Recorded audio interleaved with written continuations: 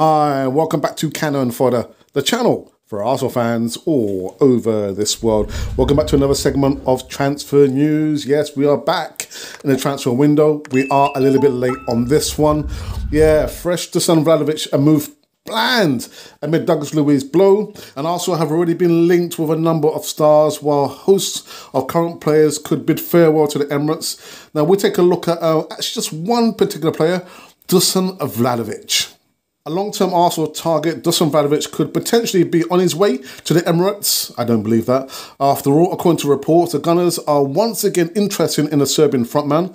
As per TV play via Football 365, Mikel Arteta has identified Vlahovic as the profile to bolster this forward line.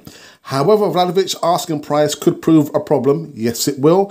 It is suggested that Juventus technical director Cristiano Aguirre wants to receive around 60 million euros, which is roughly 52 million pounds for the striker.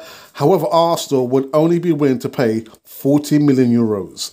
Arsenal were interested in Vlahovic during his time at former club Fiorentina, while he eventually elected to move to Juventus. So that's the latest news. Yeah, we're back on the track of doing transfer news, but we are late on this one. Dusan Vlahovic, it's not going to happen. This has been Canon for the channel for Arsenal fans all over this world.